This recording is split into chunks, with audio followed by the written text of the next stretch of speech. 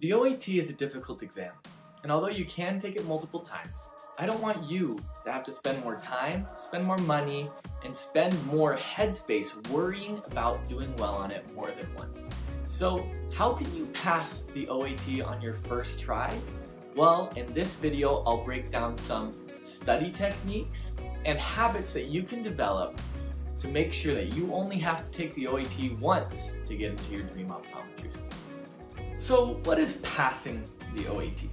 Well, for me, of course, passing the OAT is getting a good enough score that'll get you into the school you want to go to. So some schools that may be like higher than a 300, might be a 310, 320, 330, depending on how competitive you'd like to be as an applicant. Some schools will accept you if you have a 290, 280, 270, and I've even seen 260. And so when you take the OAT, just make sure you study up and prepare to get the score that you will need to pass the OAT. But for all intents and purposes of this video, we're considering a 300 to be passing.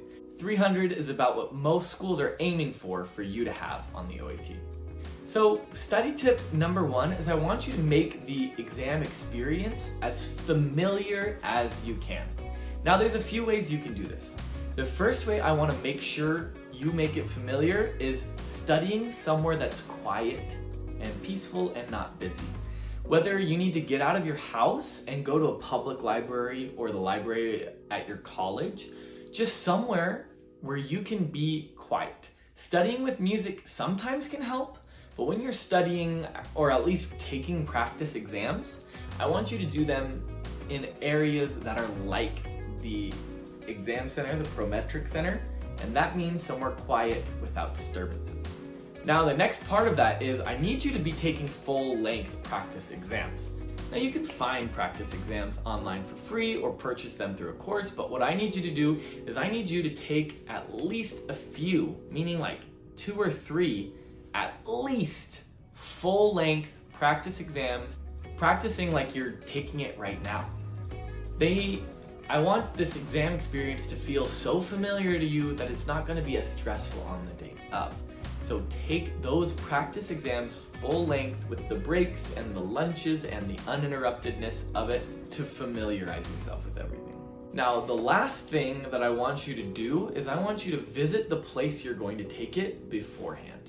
How Optometric works is it's like, a study computer lab kind of thing with cubicles and cameras watching you. And then there's like a security checkpoint that lets you in. And then there's like a front desk waiting area with like lockers and stuff.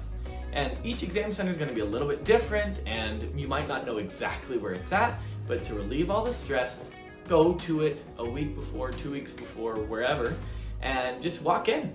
There's a welcome desk there. You don't need permission to be in there. You just walk in, say, oh, hey, I scheduled it for this date. Are we still good? Blah, blah, blah. You don't have to talk to anyone, but I want you to just familiarize yourself with the experience as much as you can. And personally, I tried to do as many of these things, but I was still freaked out. So this is one of the areas that I wish I would have prepared better in familiarizing myself with everything. I only took one full-length practice exam. I didn't go into the facility. I drove there, but I didn't go in. And honestly, I just wish that I could have taken some stress off because I did not sleep the night before. And now that you're familiar with how the exam experience is going to be, the next thing I need you to do to pass the OAT is study practice exams. Now, in the one before, I want you to take the full-length practice exams. But for this one, I want you to study practice exams. So what this is once you've taken it, I need you to go back through it and really study it. Because the information in the OAT is not always the hardest, but the way that they ask things and the way that they present it can throw you for a loop and it can be some of the hardest stuff that'll throw off your groove. And I do not want that for you the day of. So I want you to go through looking for patterns. Go through looking for how they ask something, not just what they ask. And once you get through a bunch of them, you'll start to pick up on some patterns and the test experience will go a lot better for you. Now, with that being said, you could do 3 or 4 of them, like the ones that you took full length, but to pass it on the first try, I need you to do a little bit more than that.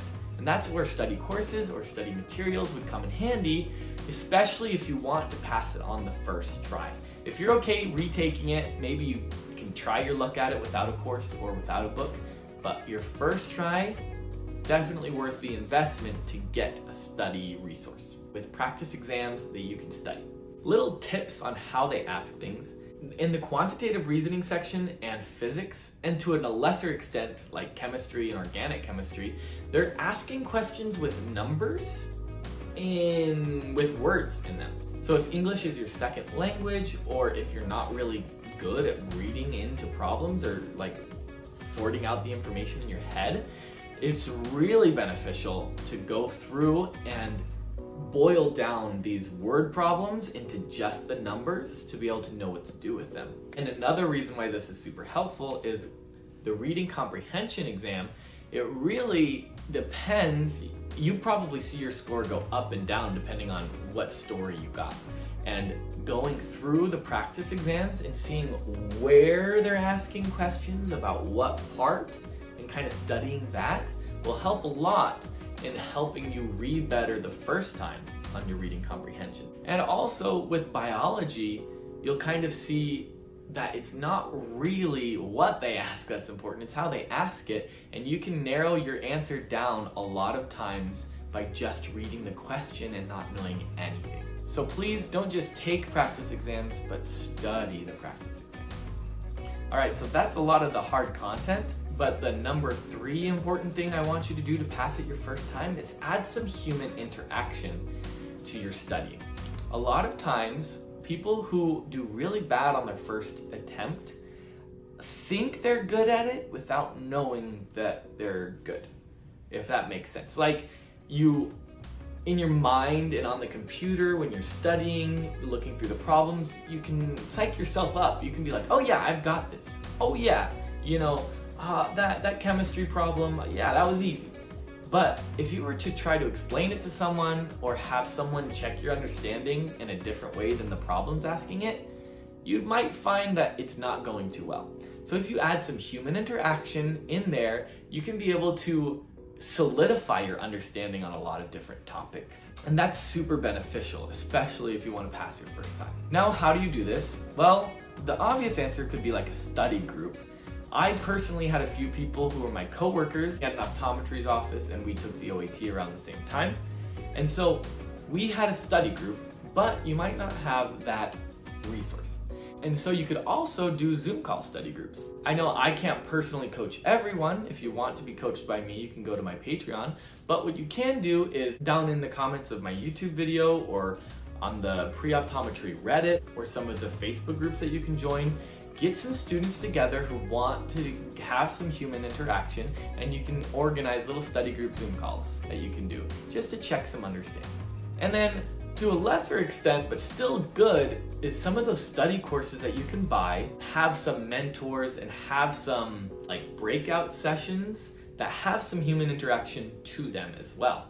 And so if you're using a course, Kaplan, Crack the OAT, Oat Booster, those kind of courses might have some human interaction built into them, which is a good thing as well.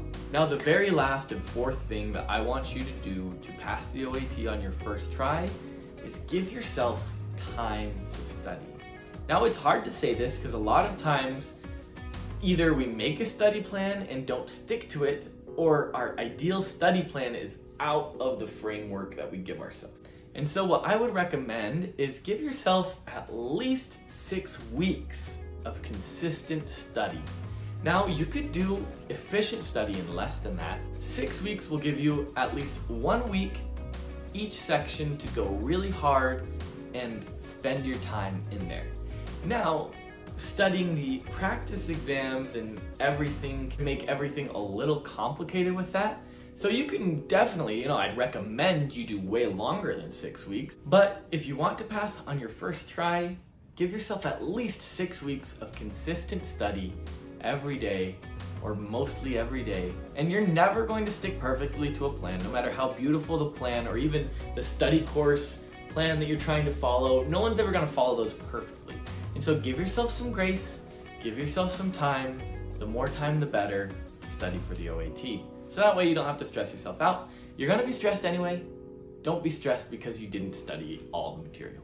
Thank you so much, and hopefully you can pass the OAT on your first try. If you want some optometry coaching, you can check the link in the description. And if not, still like the video if this was helpful to you. Subscribe if you want more similar videos like this one, and comment down below to help me know how I can better help you.